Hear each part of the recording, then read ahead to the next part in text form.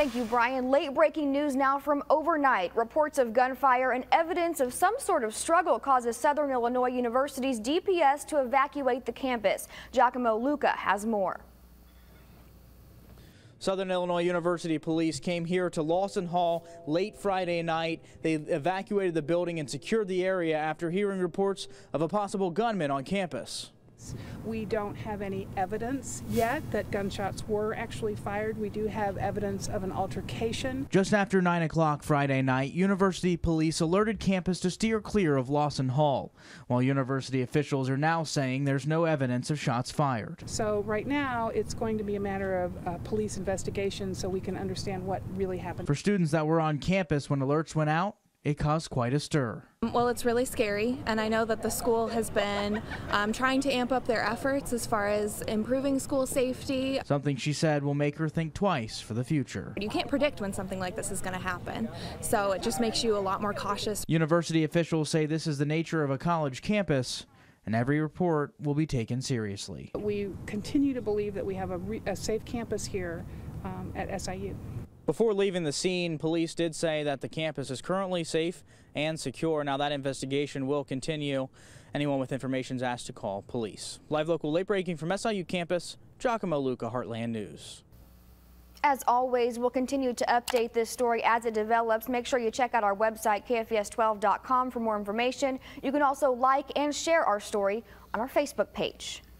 2 people now face murder charges in connection to a shooting death in Poplar Bluff. Police say they arrested 24-year-old Patricia Bales in connection to the shooting death of a man early yesterday morning. Police say Bales lives in the same area where the shooting happened. Also charged with murder, 21-year-old Walter Curry Jr. Police arrested him shortly after announcing he was wanted in connection to a shooting. The shooting happened just before 6 yesterday morning on the 500 block of Cynthia Street. The victim had been shot several times. He was taken to the hospital but later died.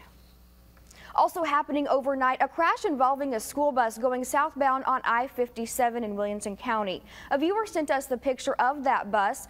Illinois State Police would not tell us much information, but one local official with the Sheriff's Department says they believe no one was on the bus except the driver. No injuries have been reported at this time. Of course, we'll continue to keep you updated as the show continues. A second person has been arrested in connection to a deadly shooting at the University of Kentucky. Lexington police say 20-year-old Efron Diaz has been charged with murder and robbery. He and 18-year-old Justin Smith face charges in the death of 22-year-old Jonathan Kruger. Kruger was shot early yesterday morning near the campus while walking home from a party. An update now to the violent shooting in Phoenix, Arizona. Police describe the shooting that left 5 people dead as a murder-suicide. Authorities say the gunman got into a business dispute with his 2 brothers before he shot and killed them, as well as one of their wives and his mother before taking his own life. The gunman's wife and 2 young children managed to escape the home. A lawsuit is filed against a Heartland meat processing plant. Missouri Attorney General Chris Koster accuses Fruitland American Meats in Jackson of polluting a stream with waste from its slaughterhouse. The lawsuit claims the waste led to discoloration of the water and a foul stench. Koster blames the alleged pollution for killing at least 900 fish. For most of us, the latest round of local elections was all said and done more than a week ago, but not in Pinckneyville. The mayoral candidates right now are separated by only 5 votes, and 27 still have not been counted. Loretto Cruz has the details. While mayor-elects across the heartland are preparing for their first term, candidates in Pinckneyville are still waiting for the results of the race. We have 5 ballots that are separating the mayor's race from Pinckneyville between Robert Spencer and Fran Thomas. It was just a very hard vote for a lot of people. Everybody is on the edge of their seats. Whether it's picking out council members for their new administration or working out a recovery plan for what both candidates call a dated infrastructure in need of attention. This election hasn't been decided yet, so all those things are out there hanging that have to be done. And the time is getting shorter and shorter and shorter. I like to be ready to get started. I know the people, this town would be looking forward to the end of the race and to get started moving forward. Think your vote doesn't count? Well, what about the 5 votes that separate these 2 potential mayors? In fact, officials say at this point only 1 vote could end up tipping the scale. After the election, only 5 votes separated the 2 candidates. Right now, officials have received 6 absentees. This is something new. I mean, this is something new to this town. We just don't have a race every day that 5 votes.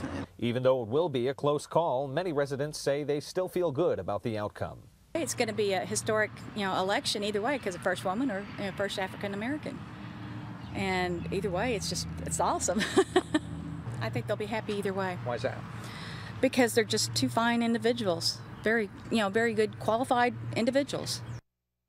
The missing votes are either still in the mail or are sealed up in town. They'll be counted on Tuesday, but with the race as close as it is, both candidates have expressed interest in a recount.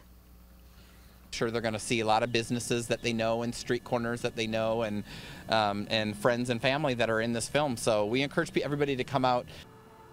Well, if you missed it last night, don't worry. You'll have another chance to see Cape Girardeau on the big screen. The film called Love Chronicles of the Cape premiered last night on SEMO's campus. It was filmed here in town and features many local actors. If you'd like to check it out, it'll be showing again tonight at the Rose Theater on campus. It all starts at 6:30.